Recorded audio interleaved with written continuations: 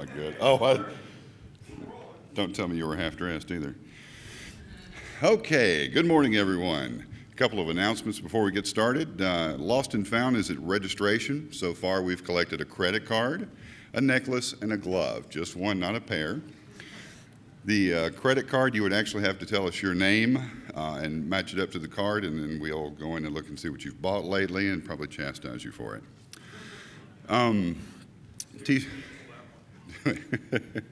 T-shirts are still available at registration. Get them before they sell out. At the noon session, let's see. Oh, okay, that's the next one there. Has anyone been watching the Ustream stuff? Do you guys know that we're Ustreaming? Thank you. Okay, so don't waste the bandwidth by watching the Ustream video here in the hotel. I mean, I know after a couple of beers it's nice to just sit down, but you know, we did provide these big rooms and chairs and all that kind of stuff. So come on in and watch them instead of watching the Ustream video over the local network. You ready? So we'll bring up Jon Larimer. His talk is on USB Autorun attacks against Linux. That's what's listed in the program, although the slide has something a little bit different, but it's all going to be the same kind of fun. Thanks, guys.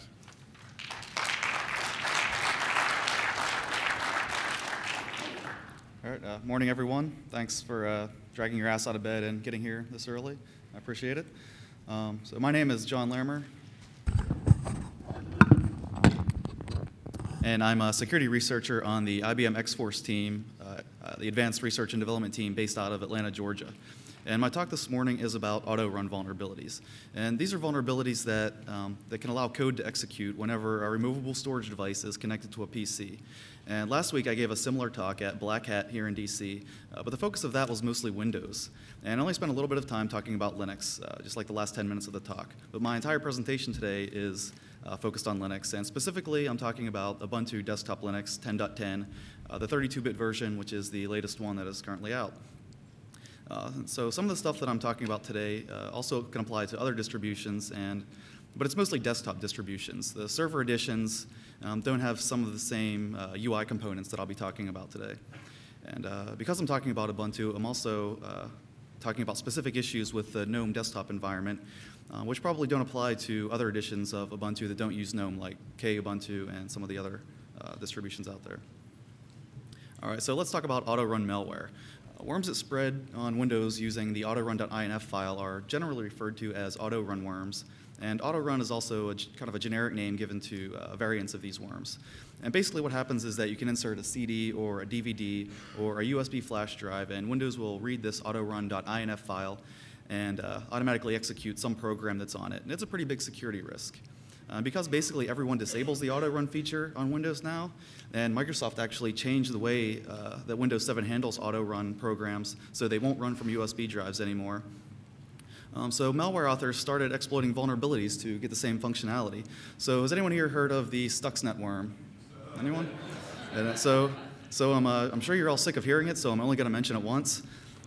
So it used a vulnerability in how Windows handled shortcut files to allow it to load an arbitrary DLL file from the USB drive. And it was able to spread physically on USB drives without using auto-run, and that's kind of what inspired the research that I'm doing today. Some other examples are, if you've ever done research on malicious PDF files in Windows, you might have noticed that some of these PDFs will automatically infect your machine or trigger the exploit without you even opening the file if you're looking at the preview mode. And the most recent example that I could come up with in Windows was a BMP. It was a vulnerability in certain types of document files that had an embedded bitmap file, and there was a problem parsing that, and it allowed code execution when loading the icon for that file. All right, so I'm done talking about Windows. So I'm not aware of any major outbreaks of auto-run malware on Linux systems. And it used to be that Linux just didn't really have the feature set that would even allow this. USB drives weren't automatically mounted, and there were no thumbnails or previews in the desktop environment. And in general, the desktop experience of Linux was pretty weak compared to, say, Windows or a Mac. And I'm not really sure why, but there are some free desktop.org specifications that allow auto-run files on removable storage devices on Linux. And these scripts could have a few different names, .autorun, autorun, or autorun.sh. But whenever a new volume is mounted, the desktop could be looking for these files to run. And luckily for the security of Linux users everywhere, the specifications actually prohibit running the programs automatically. So it's always going to ask you. Unless you find a vulnerability in like the way that these files are parsed, they're not really that useful for exploiting security vulnerabilities, unless you're just dumb enough to click yes to run the script if you haven't actually read it. But I don't think anyone that uses Linux is going to do that, because they're all smart people. So since the autorun features in Linux seems relatively safe, what about taking advantage of security vulnerabilities? So it turns out that there is a whole bunch of code that executes in a desktop Linux system when a new mass storage device, like a USB flash drive, is connected to a PC. And a lot of this code hasn't been audited for vulnerabilities yet, which means it could be full of bugs. So at the lowest level of the operating system, there are the removable storage subsystem bus drivers. And these are the low-level buses like USB, eSATA, FireWire, PCMCIA, or PC card, or SD card, or so things like that. And slightly above that are the file system drivers. And these drivers are responsible for parsing the low-level data structures on the raw disk sectors that represent files and directories and permissions. So there's a lot of complicated features in file systems nowadays, like compression and encryption. There's journaling and permissions stored there. There's all sorts of stuff that's represented as metadata in the raw disk sectors themselves. And there's also user mode file system drivers. In Ubuntu, the NTFS driver is NTFS3G, which is a fuse file system driver. And that code, it doesn't run in the kernel. It actually runs as whatever user mounted the volume. And then at the highest levels, at kind of the most abstract and farthest away from the actual physical device code-wise, are the desktop applications that process files. And today, specifically, I'm going to be talking about how thumbnails are generated for files on the desktop. So it's pretty important that you realize that a vulnerability at any of these layers could allow an attacker to gain control of a system just by inserting a USB flash drive, or they could be used to propagate malware. And some of the attacks can be executed remotely, like a thumbnailer file or a thumbnailer vulnerability could be executed or could be exploited remotely. All right, so I'd like to talk a little bit about attacks involving physical access to PCs. And it's possible to exploit vulnerabilities that let you execute code if you have physical access to a machine. And normally that's something that is considered game over. If an attacker has physical access, they could just steal the machine or steal the hard drive. But of course, not all important machines can be 100% physically secure. So there are a lot of security measures that can be taken on the system, like BIOS passwords and full disk encryption. And there are some really awesome attacks against full disk encryption. My personal favorite is the FireWire DMA physical memory access issue. And it's basically a feature of FireWire that a connected device can have access to physical memory on the machine. And it has read and write access. And so there are tools out there that let you connect a computer to another PC over the FireWire port, and it'll unlock the screensaver for you. And that's pretty freaking awesome.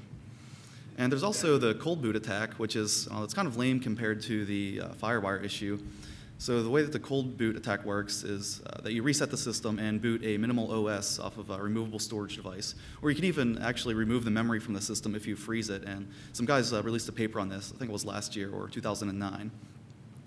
But unless you're actually stealing the memory or swapping out an internal drive, you have to be able to boot off of external media, and that can be easily disabled, or you could just set up a BIOS password to disable that kind of attack. So that brings us to removable storage attacks. And so many desktop operating systems out there will automatically mount file systems on USB devices that are connected to the PC. And that's really only part of the problem, but I'll get into some of the other issues a little later. And you actually don't even really need physical access to attack a machine with a USB flash drive. You can just mail it to someone and kind of social engineer them into connecting it to their computer. Like tell them it's naked pictures of their wife on it or something. The interesting thing about exploits involving removable storage is that they can either run in kernel mode or as the currently logged on user, depending on which layer that you're attacking. This means that if the logged on user has full disk encryption enabled or they have TrueCrypt volumes that are mounted, you can read the data directly from those encrypted volumes if you can execute code as in the same context of the user. And that's one of the reasons why I think that this type of attack is pretty serious, and it's important that you protect yourself against them if you care anything at all about security. So first off, I want to talk about how the USB drivers work in Linux. The USB drivers live in the driver's USB directory of the Linux kernel source tree.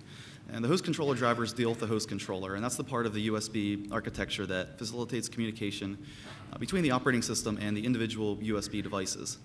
And then there's a hub driver that handles USB hubs, which are similar to Ethernet hubs. At least they offer kind of a similar functionality that you can plug a lot of USB devices into a single hub and connect it to a single USB port on the machine.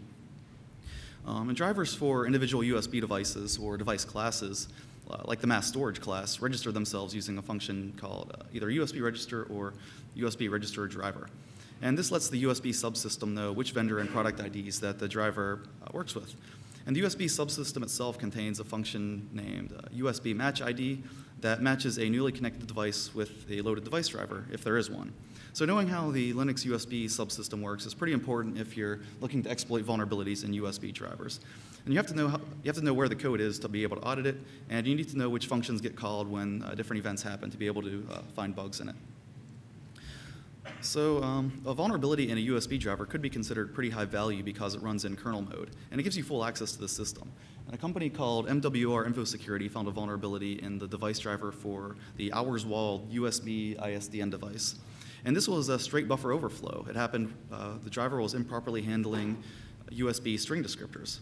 And there have probably been other vulnerabilities discovered in USB drivers, but that's the first one that shows up on a Google search, so that's my example. And there's not really that many people that are actively looking for vulnerabilities in USB drivers, but like I said, they can be pretty serious. Some of the more recent research that I've seen involves fuzz testing.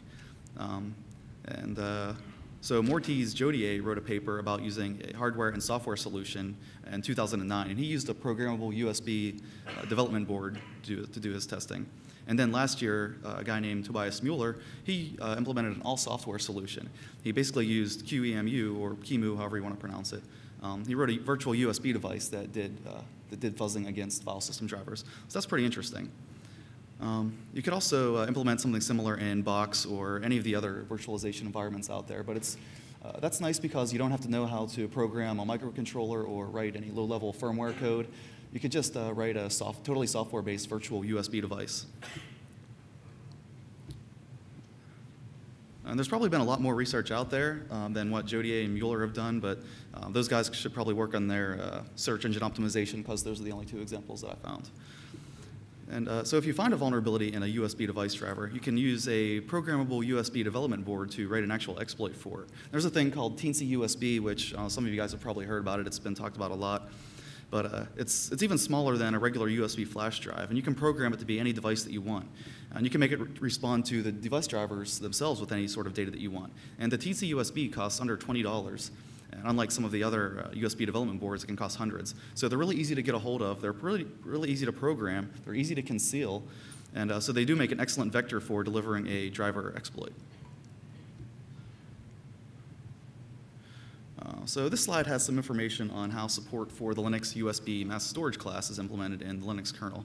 And it basically works by tying the USB subsystem in with a SCSI subsystem. And most USB mass storage devices actually use the SCSI command set, and it's layered on top of the USB protocol stack. And that makes it really easy to add USB support to an operating system that already supports SCSI disks. And that's also the reason that a USB flash drive will show up in the dev directory with SCSI names like SDB or SDC. And if you can run dmessage and look at the kernel messages, and you'll see that the SCSI subsystem is invoked for USB mass storage devices. So that's somewhere else that you could possibly be looking for vulnerabilities in the SCSI stuff, which probably hasn't really been audited for vulnerabilities. So now I'll talk about some of the higher level user mode subsystems that are involved in recognizing and notifying the system of new storage devices. UDEV is the user mode device manager for Linux. It's been in use for a few years.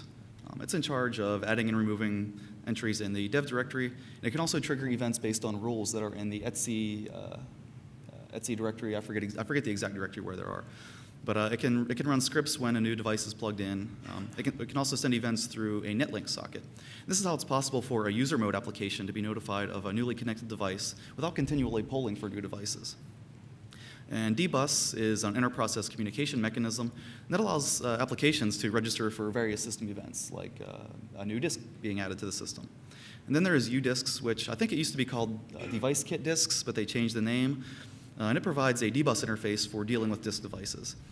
It uses the GUDEV library, which is part of UDEV, and it subscribes to events through the netlink socket and republishes them through dbus. And udisks also has the ability to mount and unmount file systems. and disks that are connected on the system. And that's actually what Nautilus and the GNOME desktop uses to get notified of new disks. And the dbus interface is actually easier to use for registering for events than the straight netlink socket. So it's pretty easy to write an application that can interface with udisks.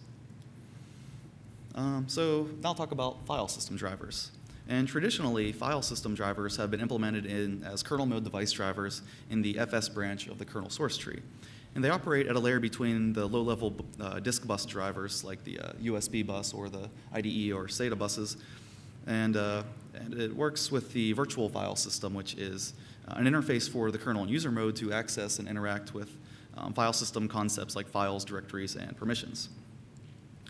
Then I already mentioned it, but there is a user mode file system driver architecture called Fuse, or file systems in user space, which lets you write a file system driver that runs in user mode. And like I mentioned, it's used by the NTFS driver that Ubuntu uses. And then there's something called GVFS, which is the GNOME virtual file system. This isn't really a traditional Linux file system. It operates totally in user mode, and it can only be accessed using certain libraries like GIO, GVFS itself, or you can access, there is a Fuse mount point in the .gvfs directory of your home directory. And so files are referenced in GVFS through URIs, and you can actually use it to access files over FTP or SMB or DAV or HTTP or a lot of other network protocols. So that's, you can use that to like browse network shares through GNOME just as easily as you can in Windows. So it is possible for vulnerabilities to exist in file system drivers, and a few have been discovered before if you search for the CVE database. And the specific kind of bug that's useful for physical attacks or for infecting a system with malware are going to be bugs that deal with how the drivers handle low-level file system structures, like the code that parses the low-level file system structures. And if you're able to find a vulnerability in a kernel mode file system driver, and you can execute arbitrary code, that code does run in kernel mode. And like I said before, it can be pretty useful for getting into a system if you can execute arbitrary code in kernel mode. So if you're able to attack a user mode file system driver, the code's going to run in the context of whatever user mounted the device. So file system bugs like this are interesting because they're actually considered a local vulnerability. You need physical access to the machine, and that's about as local as you can get. But if you're writing an exploit, it can be considered remote since you don't already have access to the operating system. You might not even know what version of the kernel that you're attacking, or if it's 32 or 64 bits. So that can make writing a reliable exploit for a kernel mode driver pretty hard. So, and if the exploit actually fails against the kernel mode driver, you end up crashing the system, which is probably undesirable if you are trying to break into it. And another problem with exploiting file system driver vulnerabilities is that in some cases, you need to convince the operating system to read these file structures off the disk. So if you find a bug with the way that files are stored, you might need the OS to try to read a file. And on a server system, it's really unlikely that any files are going to be immediately read when you insert connect a new device. So these kind of bugs might only be useful against desktop systems. So how can you find file system driver vulnerabilities? Well, you can get a copy of The Art of Software Security Assessment by Mark Dowd and John McDonald and Justin Hsu and read all the source code. That's kind of the hard way to do it. But you can also use automated static analysis. So for example, use lint or CLang or a commercial solution like Fortify or Veracode or the Rational Software Analyzer that is made by my employer, IBM. You can also fuzz file system drivers, and Linux actually makes it really easy to do this because basically any block device, such as a file, can be mounted as a volume. And people have done this for years to, for example, adding swap space to their system. You use DD to create a large empty file, you format it with a file system, and then you can mount it. And TrueCrypt is also able to mount files as a file system. So one way that you could use this for fuzzing is to create a file, format it with a file system image, and then randomly change bits. And of course, you can also make your fuzzing a little bit smarter if you know a lot about the actual format of the file system structures themselves. You can also take advantage of some of the more advanced fuzzing techniques. If you're running in a virtual machine, you can do some code coverage analysis or taint analysis, like Charlie Miller and Ben Nagy are always talking about. All right, so now I'm going to get into some of the higher levels of the operating system. GNOME Nautilus is part of the GNOME desktop environment that the Ubuntu desktop Linux uses as the desktop. And Nautilus itself is the file manager, and it's also the desktop itself. It's the icons on the desktop are rendered by Nautilus. And it supports most or all of the freedesktop.org specifications. So if you don't feel like digging through the code and trying to figure out how it all works, You can read through the freedesktop.org specifications, and it tells you about a lot of the features that it has and how they should be implemented and how they should work. And so something that not many people know about Nautilus is that it's actually responsible for detecting new disk devices being connected to the system and then mounting them. And like I said before, it uses the dbus interface provided by udisks to do this. And it's in kind of a roundabout way that I'll get into in a couple of slides. So Nautilus will also automatically open a window to browse files on a newly connected file system when one is mounted. And this feature can be disabled, but it's turned on by default, and it's a bit of a security risk. And so the reason that it's a security risk is that Nautilus will start generating thumbnails for all of the files in the root directory of a new storage device that you connect. And this can be bad, and it happens even when the screensaver is disabled and locked, or the screensaver is running and locked. So if you've never seen what Nautilus looks like before, here's the file browsing window, and there's a selection of files here. There are some documents. There's my resume and my taxes. There are some pictures, and there is a font file. So without even trying to open the file, like I didn't try to open any of these files, the operating system will read and parse each of these files to generate the thumbnails. And I don't really know exactly how many lines have executed or how many lines of code are executed to do this, but the chances are some of that code has a vulnerability in it somewhere. Yeah. Yes? Does it do it if you have the detail view on? So it works with the there is one of the views that it doesn't, and that might be the detail view, but I know it works with small icons, medium icons, large icons, but I think like the list view and the details view are the two that don't do that. So you have that set? Yeah, that's you can also disable thumbnail generation, which I'll be talking about also. So yeah, either use one of the views that doesn't generate a thumbnail or disable the thumbnail generation. Thanks. So here are the settings for what happens when you insert a new device. It's configured through, these are configured through the Nautilus file property settings, or the file browsing window property settings. So the first window that you see here is the auto run settings. And this lets you configure what happens when an audio CD or a video CD or a DVD or whatever is inserted into the machine. These settings are actually all disabled by default, or maybe it's set to ASCII, I actually forget, but so by default, it's not going to run any of the programs that are that could be configured. So that's pretty safe.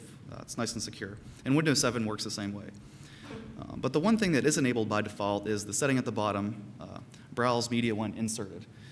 So that's pretty dangerous, and I'll show you why pretty soon. So if you don't really care to have a window popping up whenever you insert a new USB drive, you should probably turn that feature off. And the window on the right shows the preview settings. And this is where you can tell the system whether or not to show thumbnails at all. And so I actually recommend that you disable that. It's a pretty good idea.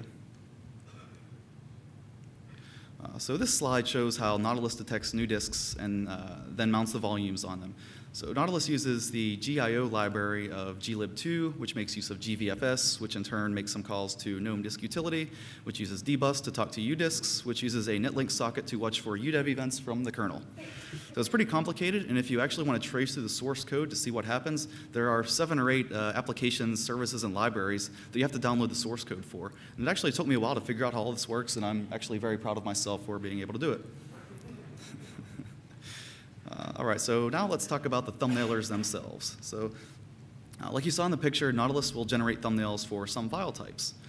And the settings for the thumbnailers are stored in the gconf system, which is actually a lot like the Windows registry in that it's a hierarchical collection of configuration settings. And thumbnails for image files, like JPEGs and GIFs, are generated internally using the GDK pixbuf library. But Nautilus also allows external thumbnailers to be configured, and there are 3 enabled by default: Events Thumbnailer for document files, Totem Video Thumbnailer for video and audio files, and GNOME Thumbnail Font for font files. And the generated thumbnails are actually cached in the thumbnails/normal directory in the user's home directory. And you can cause a lot of interesting mischief with this. Since you know that an Ubuntu desktop Linux is going to be generating thumbnails for images on a USB drive, you could use this to load someone's PC up with a lot of illegal pornography and then report them to the feds. So that doesn't even require exploiting a vulnerability, but you could cause a lot of serious trouble for the user of the machine, which is another reason why you should disable thumbnails.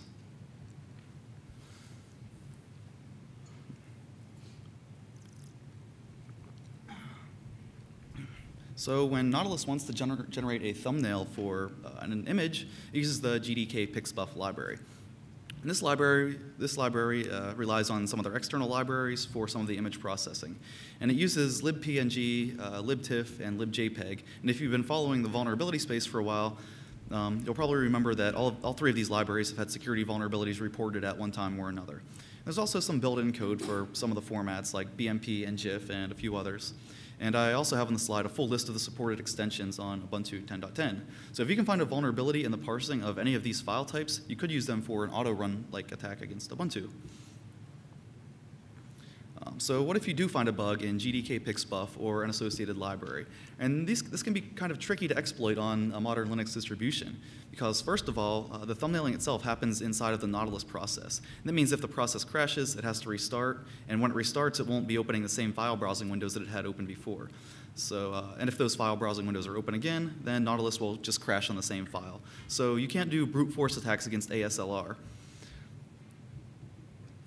So one thing that might actually help exploitation is that Nautilus isn't protected with AppArmor by default. So if you are able to achieve code execution, then there aren't really that many barriers to taking full control of the user session. So here's a screenshot of the Nautilus thumbnail settings in the gconf editor user interface. There's also a command line version if you would rather use that, but you can see here how the thumbnailers are set up. So each file has a MIME type, and for the MIME type, it has the external program that is called with some arguments. I'll talk about how the external thumbnailer applications run now. And so like I already said, they're configured with gconf, and here's the command line that you can use to list them, gconf tool -r. And in the configuration, there are usually 3 arguments passed, the size, %s, the name of the input file, and the name of the output file. So when Nautilus sees a file that it wants to generate a thumbnail for, it'll look up the MIME type for that file extension, and then look up the thumbnailer application for that MIME type. And Nautilus will also launch a separate process for each file that gets thumbnailed, which is actually helpful for exploitation and pretty bad for security, and you'll see why pretty soon. So let's take a look at how, yes? So the MIME types are stored in I think it's the user share MIME directory or MIME types directory, and there are a lot of XML files there that contain a kind of a glob version of what extension, and it has like the name of the file type, a description of the file type, and the extension. So there are API calls that you can make to figure out which MIME type works for a certain file extension. No, so it's based on file extension? Yes. So the settings are stored based on the MIME type, but it gets the MIME type from the file extension. It doesn't look at the like the magic value or anything in the file header. It's purely based on the file type or on the file extension. Mm-hmm. Yeah. So there's all sorts of tricky things that you can do with that too. Thanks. So let's take a look at Events Thumbnailer, which is part of Events. It's the GNOME document viewer, and it's what a lot of people use for reading PDF files on Linux. And it's generally considered to be a safer alternative to Acrobat, but it's really not that much safer. So it supports a pretty wide range of document types. There's PDFs, deja vu documents, CBR, which is kind of a comic book format. It's basically a zip file full of pictures, DVI, PDF, and PostScript. And to generate a thumbnail, what Events Thumbnailer does is render the first page of the document to use as the icon. And some of the formats are parsed using external libraries. I think PDF and PostScript are both parsed with external libraries. But DVI files are parsed with a library that's included in the event source distribution itself. And Events Thumbnailer is the only thumbnailer that's protected with both PIE, or Position Independent Code, and with AppArmor. But I'll get into both of those things a little bit later. The other thumbnailer, Totem Video Thumbnailer, it's part of the Totem Video Viewer. And it supports a whole lot of formats using third-party libraries. And a lot of these libraries have had vulnerabilities before, and a lot of them probably still do. So when I have the list of extensions here, I pulled these from the XML files that store the MIME type information. So I pulled the settings from the thumbnailer settings, got a list of all the MIME types that were for video, and then used the XML files to figure out what the file extensions actually were. So that's where I got these extensions from. Totem Video Thumbnailer is not protected by PIE or AppArmor. And then the last one is GNOME Thumbnail Font. And this generates thumbnails for a few different types of fonts, and it uses the FreeType library. And like basically every other piece of software out there, FreeType has had some vulnerabilities in it in the past, and it's not protected by PIE or AppArmor either. So what about mitigations? So let's say you found a vulnerability in one of the thumbnailing libraries or programs. Ubuntu's, I think it's probably one of the more secure Linux distributions out there by default with pretty reasonable security settings. There is NX, which allows non-executable memory to work, ASLR, which is address space layout randomization, and it's basically enabled for everything. Basically, any allocated memory is going to be at a random location, the stack and the heap, and wherever libraries are loaded. PIE is position-independent executable, and that's something that's actually really needed for ASLR to be effective at all, because without it, a binary will be loaded at the same location every time it's run, so you can use return to text or ROP techniques.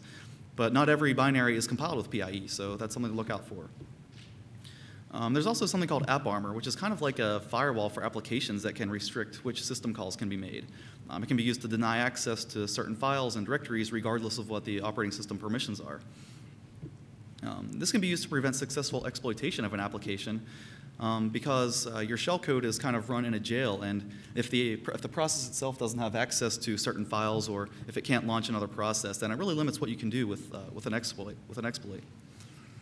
So if you've been following exploitation for the past couple of years, you'll know that NX can be bypassed using return-oriented programming or return to libc techniques. And that's where ASLR comes in, which mitigates ROP, because for ROP to work, you need to know the address of certain libraries in memory. And AppArmor can actually be pretty tough to get around, but there are some weaknesses. And first of all, the protection is defined in profiles that are configured per application. So if there's a weakness in a profile, it can be used to escape the AppArmor jail. And there are actually some things that AppArmor can't protect against. And an example of this is if an application is allowed to make local network connections, you could use the X11 libraries to connect to the X server and get the X server to do things on your behalf that you might normally not be able to do with AppArmor. So ASLR and PIE, I put them together, but so the way to defeat ASLR is with brute forcing. And the way that this works is you keep trying the same exploit over and over, hoping that the address for your return to libc or ROP exploit will get the right set of addresses and your exploit will succeed. And this doesn't always work for all exploits, though. So for example, if your exploit crashes a process that doesn't restart, you can't really brute force the addresses, and you only really get one chance for your exploit to work, and it probably won't. We can brute force ASLR with thumbnailers, though, at least the external ones. When Nautilus launches a thumbnailer and it crashes, it doesn't care. It keeps trying to thumbnail all the other files in the directory, so it's going to keep launching this thumbnailer process over and over and over for each file. And that means that you can just put around 3,000 or 4,000 files in a directory and hope that one of them uses the right ROP address set for your exploit to succeed. And so while I was researching ASLR on Linux, I noticed something that was kind of strange about how it worked by default. So this graph here shows a count of how many times libc was loaded at a certain address when running evens thumbnailer a little over 40,000 times. You can see here that there is a big spike in the graph for a certain range of addresses. There are some addresses that were used 100 times, and there were some that were only used once or twice. So while the address chosen at each execution is random, the distribution of addresses in the long run isn't that random. There are some addresses that will be used much more than other addresses. So based on some testing that I've done, I only needed around 4,000 exploit files in a directory to have a really good chance of having the right address for a return to libc exploit. Now, I really don't know why this is. Someone should probably look into it. I haven't looked into it. I'm sure someone smarter than me can probably figure it out. I wrote a shell script, or actually it was a Python script that launched the process and then got the process ID and then used the proc PID/mmap.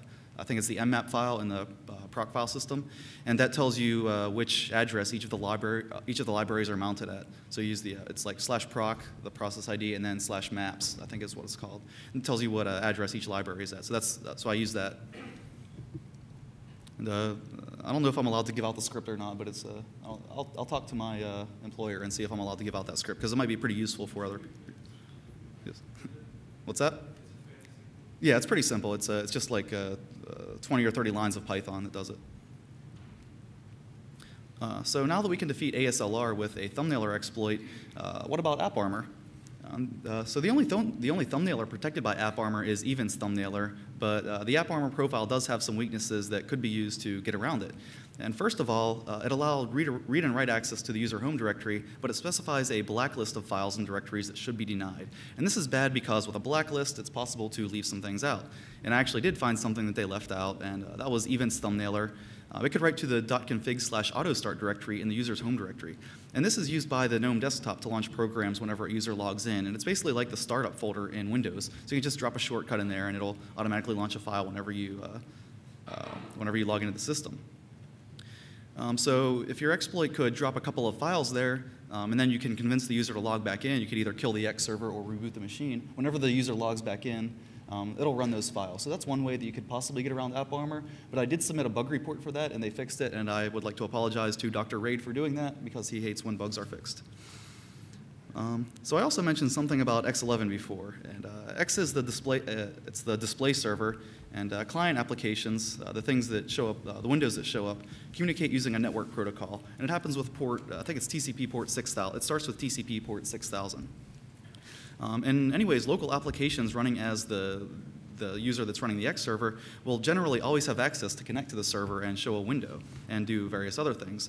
So if an AppArmor profile allows connecting to the local X server, you can force the X server to take action on behalf of your process. So for example, some of the things that you could do are kill the screensaver, sniff keystrokes, or even inject keystrokes. And it should be possible to write a decent AppArmor profile for Events Thumbnailer that denies any sort of network access, because it doesn't actually need network access like Events itself does. Events needs to connect to the X server to display the document, but the Thumbnailer itself doesn't. It's a command line tool. It generates files based on the command line arguments. And using X11 to evade AppArmor is really just one idea, but you might be able to do it with some interesting things with the other IPC mechanisms, like using dbus to send signals to other applications. So someone should look into that too. All right, so let's say that you found a vulnerability and are able to bypass ASLR and defeat AppArmor. You're able to execute arbitrary code against the system, defeating all the mitigations. So what sort of things that you can do are useful? It really depends on what your goals are as a hacker or a penetration tester. But one of the useful things that you could do is copy all the files from the user's home directory. And this could contain mounted TrueCrypt volumes, or you could get browser cookies and documents and all kinds of good stuff, whatever's in their home directory. And since your attack is probably going to be USB-based, you can just copy the files directly onto the USB drive that you just inserted. But my personal favorite attack is killing the screensaver process. It's called GNOME Screensaver, and even if the desktop is locked and it's asking for a login, you can just kill this process and you'll have access to the desktop. So it really doesn't, there isn't really any protection from you just straight up killing the screensaver process to get in. Another possibility is installing a backdoor. You could edit the local profile files or the autostart file that I mentioned before. And you could use an additional exploit to elevate your privileges and install a rootkit that'll give you remote access to the system too. So killing the screensaver is pretty fun, and there are a few ways that it can be done. So like I said, it's just a process. It runs as the top window on the X server, and it can prevent you from using hotkeys to switch to other applications, but other than that, it's not really special. You can kill the process and the login window goes away. It's actually a lot harder to do this on Windows. So like I already said, you can just kill the GNOME screensaver process. That doesn't work with the Events AppArmor profile, though. You don't have access to read the proc file system to get a list of the processes, and you can't spawn any other process at all, so you can't just run kill all or start a shell script. But in that case, you can actually write code that connects to the local X display, enumerates all of the windows with the XQueryTree API call, use xFetchName to get the name, look for the GNOME screensaver window, and then use xKillClient to terminate the process. So if you do that, you don't need to know the actual process ID to kill the process. You can use something that AppArmor doesn't really protect against to kill the process.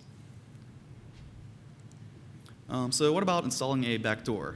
I think I mentioned it a few times, but the autostart directory is like the Windows startup folder. The shortcut files in the GNOME desktop end in the .desktop extension, and they're basically just text files. The specifications are part of the freedesktop.org specifications. You can also use the .profile or .bash profile scripts that are executed whenever a user logs in. And so your script could either download a remote access Trojan from the web or copy one from the USB drive. So it's really not that complicated if you want to kind of remain having remote access. All right, so now I'd like to talk about some zero-day, and by zero-day I mean several weekday, since these bugs were reported in December and they were fixed earlier this month. And once again, I apologize to Dr. Raid for doing that, and he really hates when bugs are fixed. So I found 4 vulnerabilities in Events dealing with the way that it processes external font files used by DVI documents. And DVI files are generated from latex documents, and I don't know anyone that actually uses them for over something like PostScript or PDF, but Ubuntu's build of events does handle them, and I think Mandriva Linux does too. Fedora, I don't think does. But anyway, since events does handle them, it's a perfectly legitimate target for bug hunting. And the bugs I found were all memory corruption bugs. I found them all manually just by reading the source code. I didn't do any fuzzing or automated static analysis. So if you actually tried those things, you'll probably find a lot more bugs. So you can do that and have them all fixed. I found, so at least 3 of them could be used easily for code execution. The other one I'm not too sure about, but it is a heap overflow, so I'll just assume that it can be used to execute code. And one of the interesting things about this bugs is that they're actually easiest to exploit using a USB drive as the attack vector. The font files that you specify in the DVI file can be absolute or relative path. So if the file system doesn't find the font in the normal font directories that it's going to look in, it can use the relative or absolute path. And the relative path is relative to the user bin directory where events is, so it's not that useful, but being able to specify an absolute path is really comes in handy because all USB drives are mounted in the media directory with a name that comes from the volume name. So this means it's really easy to predict where your file is going to be and where your font files are going to be. It's actually pretty hard to exploit something like this remotely, like if you send someone a zip file with these multiple documents, because if they extract them, the font file has to be on the file system before the DVI file is parsed, and you don't really know where they're going to extract it. So like I said, USB is actually the easiest attack vector for something like this. All right, so take a closer look at one of these bugs. And this one is CVE 2010-2640, and it's a bug in the handler for .pk font files. And this file, pk.c, is part of something called mdvi-lib. It was written in the year 2000, and it hasn't really been touched since then. I actually noticed that there were some security advisories from Mandriva Linux that they identified other libraries that were using similar code. So definitely check that out if you're worried about this kind of thing or if you want to find some more bugs. And this is a pretty good reason why open source projects shouldn't really include bundled libraries. mdvi-lib should have been maintained separately, and so any other application that was using it could be patched, but really it's hard to say what applications are using without downloading all their source and just checking for it. But basically any application that's going to process DVI files may be using this library. So take a look at the code. First of all, look at CC, int CC at line 425. It's a signed integer. And you can see that it gets assigned from the fu get4 function, which reads a 4-byte or 32-bit unsigned integer from a stream. And it doesn't really matter that it's reading and returning an unsigned integer. CC itself is signed. And you can also see that further down there are 4 other values that are read from the file and assigned to various variables. And a few lines down from this, you can see that CC is used as an index into an array of structures. You can also see that some of the values that were read in are all assigned to a member of these, one of these array structures. And there's a check earlier in the code to make sure CC isn't outside of the bounds of the array. It'll actually reallocate the code or reallocate the array if it's too large, and there were actually bugs in that too that they fixed. But there was no check to see if it was negative. So this bug lets us write an arbitrary value to a semi-arbitrary location in memory. And it's semi-arbitrary because it's relative to the location of font chars, and it needs to be lower on the heap than or a lower value on the heap than the font chars array. And there's also an alignment issue. So each entry in the font chars array is around 80 bytes, and it's a structure called DVI font char, and we can only control a few of those 80 bytes. So anything that we want to overwrite has to kind of overlap and line up correctly when using a negative index into the font chars array. So when you first look at this, it doesn't seem like it's going to be something that's really easy to exploit. So I actually did find something that could be overwritten.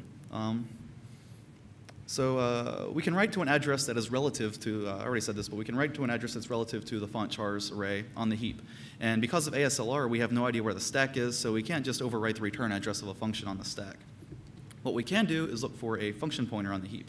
And luckily, there actually is one. This code's in fontsearch.c, and it's the code that tries to find a font file that's specified in the DVI file. And specifically, this takes the name of the font specified in the DVI file and runs a search function to find it.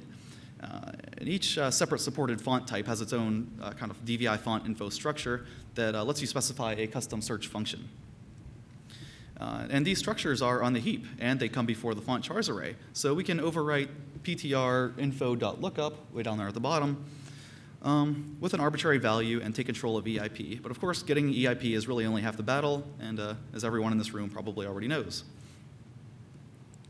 And this slide shows what the DVI font info and DVI font char structures actually look like.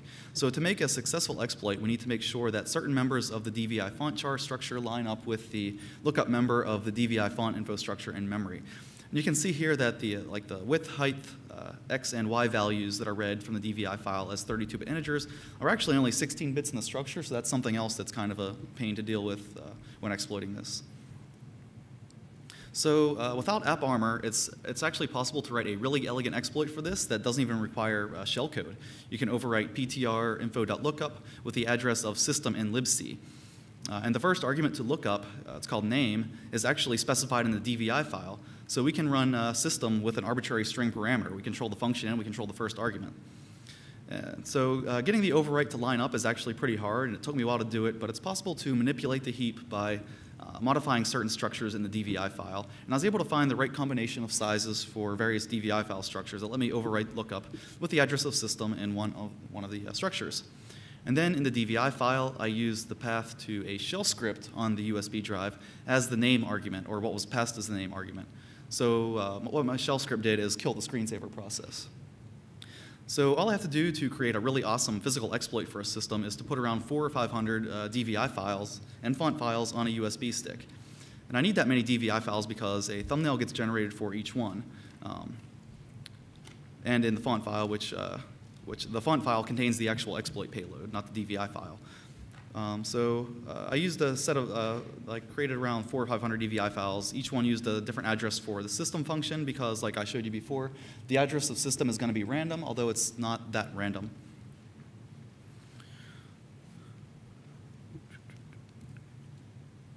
So the big problem I ran into when working on this exploit was AppArmor. So all of the stuff that I just talked about is just isn't possible with AppArmor. I do have some ideas on getting around it, though. So first of all, the PK font files have the extension PK600, and the AppArmor profile prohibits reading of those files. Only certain extensions it's allowed to read, which means that if you have a legitimate document that is trying to read one of these files, it's not going to work. So that was actually pretty easy to work around. I ended up creating a symlink named something.pk600 that linked to the real font file, which had a PNG extension, and this was enough to bypass this particular restriction in AppArmor. And second of all, and this is the really tough one, AppArmor won't let us execute an arbitrary process. We can't spawn a new process. We can't use the system function to run a script. And there actually is a way that we can get around this, at least to do the type of exploit that I'm trying, but it's kind of hard to do, and I haven't actually been able to pull it off yet. But here's my idea. First of all, you need to use ROP to write a second stage shellcode loader. You need to be able to call mmap to create an anonymous memory mapping with write and execute permission. And then you need to open the file, read it into memory that you just allocated, and after that, jump to that code in memory. So the second stage shellcode that you just loaded can search the process's memory space for the X11 libraries using like an egg hunt technique or something, and use the X11 APIs to enumerate the windows and kill the screensaver like my other slide had. So I've tested each one of these things individually, but I haven't had a chance to get the whole thing working yet. So I know it's theoretically possible to pull this off, but I just haven't had a chance to find all the ROP gadgets that I need for the second stage shellcode. So my demo for this exploit is actually kind of lame. I had to disable both AppArmor, and I actually disabled ASLR too because the demo takes too long with ASLR and it's not as reliable as I would like it to be, and I want the demo to actually work. So let's see. So it's really, so I had to disable AppArmor because my exploit doesn't get around it, and really that's my own fault for trying to audit an application that is protected by AppArmor instead of one of the thumbnailers that is not protected by AppArmor. So here I will show my demo. This is my Ubuntu machine. Let's try my password. My password does not work. So here's my magical cyber weapon USB flash drive. Plug this in, and hopefully it connects it. There, the little light is blinking. Blink, blink, blink, blink, blink.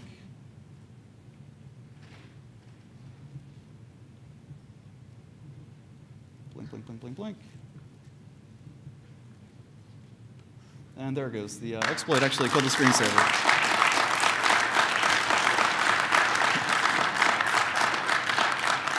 Thanks. So here you can see this is the file browsing window that popped up with all of these files. I have a few of them there, but the font files are actually hidden. I can, let's see, ls-a media xf. I can't read the screen. xf.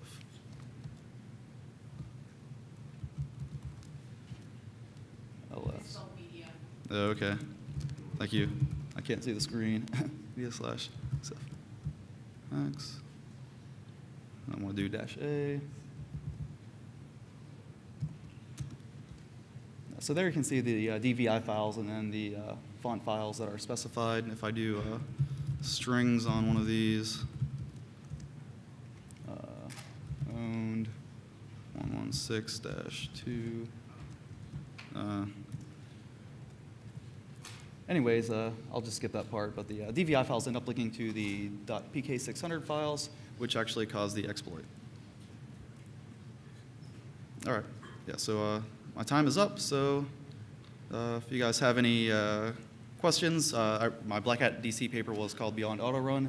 Send me an email, jlarimer@gmail.com, jlarimer@us.ibm.com, Twitter, Shy Demeanor, Freenode IRC, I hang out in #RE. On Reddit, I hang out in the R NetSec and R reverse engineering. My nickname is Roswell. And don't forget to use the feedback.shmoocon.org for feedback.